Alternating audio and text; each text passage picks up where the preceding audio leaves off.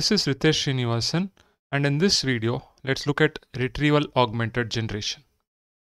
So Retrieval Augmented Generation is a method by which we can improve the responses of a large language model. So what happens in Retrieval Augmented Generation? So when a user gives a query, that query is converted to an embedding, and this embedding hits a vector database.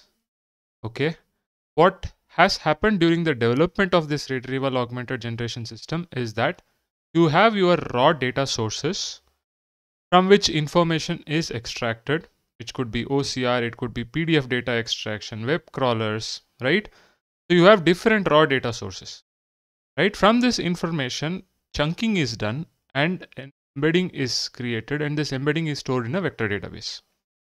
Now, when a user query comes using the same embedding, the user query is converted to vectors, and in a vector database, using this vector database, it finds out the relevant data. Right? Now this relevant data is passed to a large language model and a response is generated. Now why do you need to do this? This is to improve the results from large language models, because large language models are trained using some data, right? Now that training data may not encompass all the data which you want, the relevant data which you want to generate responses on, right? So another method is, with the relevant data you fine tune your LLMs, but here fine tuning is not required. What you are doing is you are trying to augment this LLM with relevant context so that it can generate a response, right? So a simple RAG application entails many different components and models. Okay, so there is this nice blog post from Anyscale which talks about how to build RAG based LLM applications for production, right? So here they talk about the overview, right? I again talk about the utility of LLMs to our specific data source, right? Because LLMs are trained on some information and they fall short when we require them to know information beyond that. Just to reinforce, the steps are: pass a query to embedding model to semantically represent it as an embedded query vector.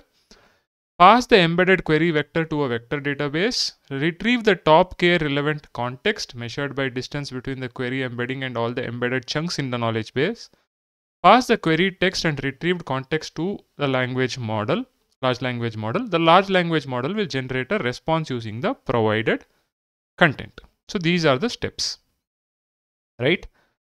Now if you look at this gradient post, this refers to this post, okay, from Anyscale. So what are the different components which are required, right?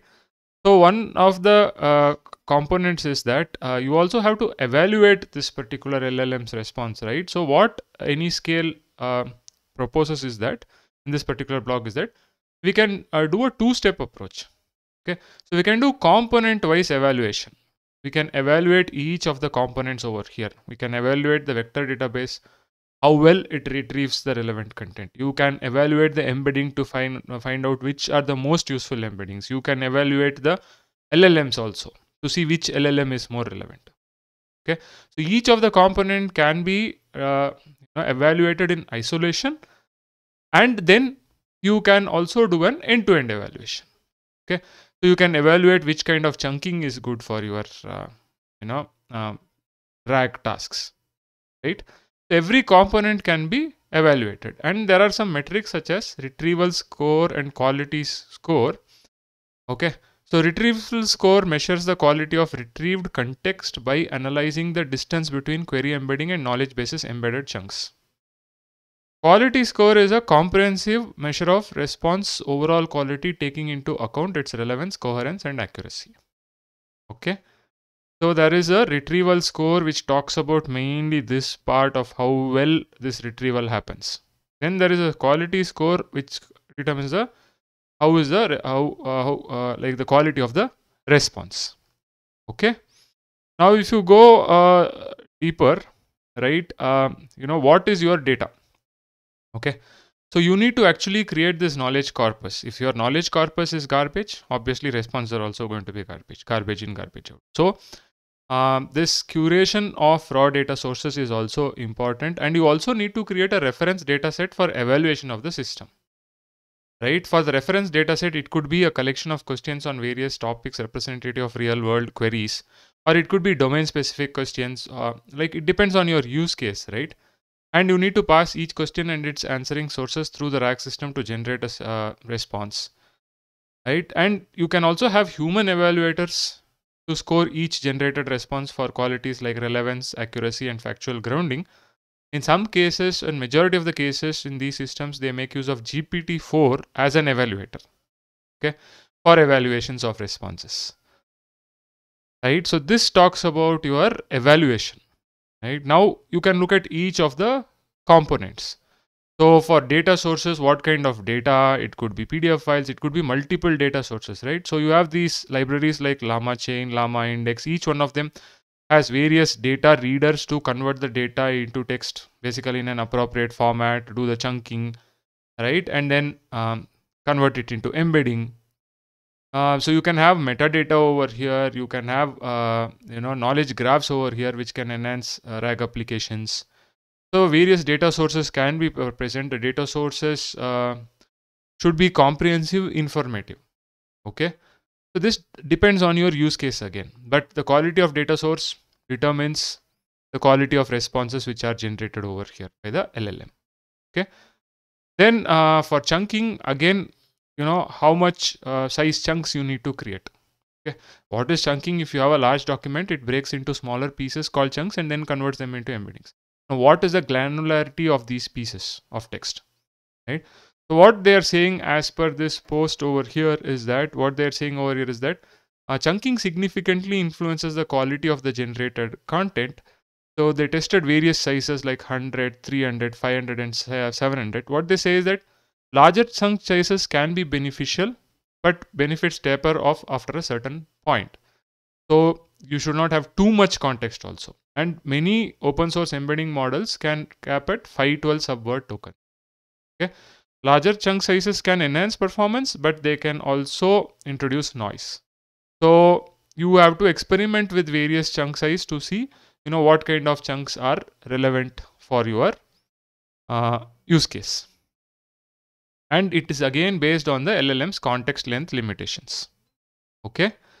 So that is what they are saying over here. And then embedding models. Now, which embedding models are good over here, right? So it turns out that simply selecting the top performing embedding model from a leaderboard is isn't always the best decision.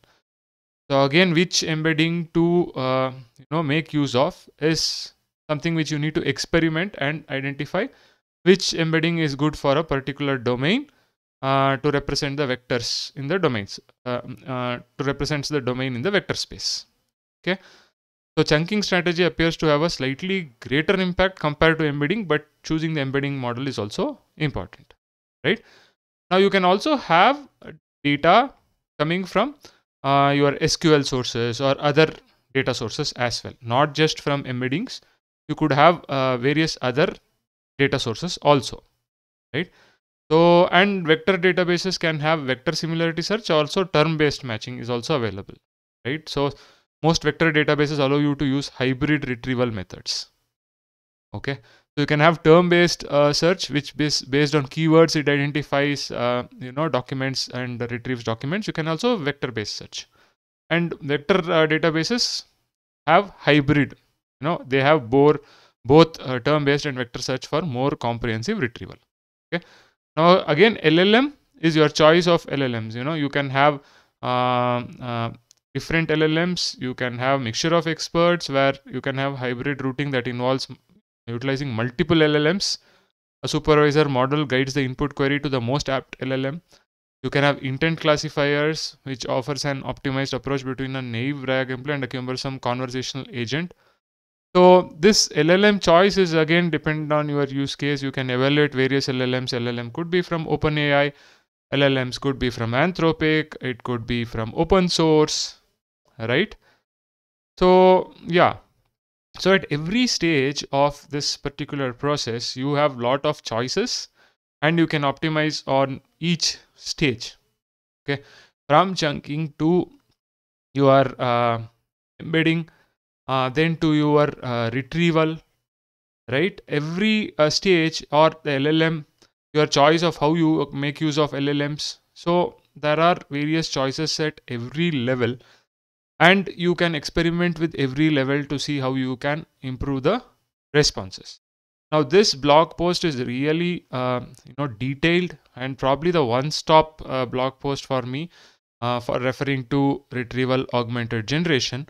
So I'll be putting this particular blog post in the description of the video. This is from any scale. Do check out. Another blog post is this, right, which talks at a slightly higher level compared to this. So this is the gradient flow blog post, best practices in retrieval augmented generation. And there is one more from Stack Overflow over here. This is Stack Overflow blog post, which also talks about retrieval augmented generation, but at a slightly higher level. Okay, where they say that you need an orchestration layer, which could be LangChain, Llama Index, or any of this thing. You could have retrieval tools. It's basically the same architecture split into these kind of layers, where you have LLM layer, retrieval tools, and retrieval tools could be your knowledge bases, APIs, your databases, right? And here they talk about, why is retrieval augmentation required. Okay, so this is also a good blog post. So I'll be putting all these 3 links in the description of the video. Do check out. So this was a high level discussion on retrieval augmented generation. I hope this video is useful to you. If you like the video, please like, share, subscribe to the channel. See you in another video.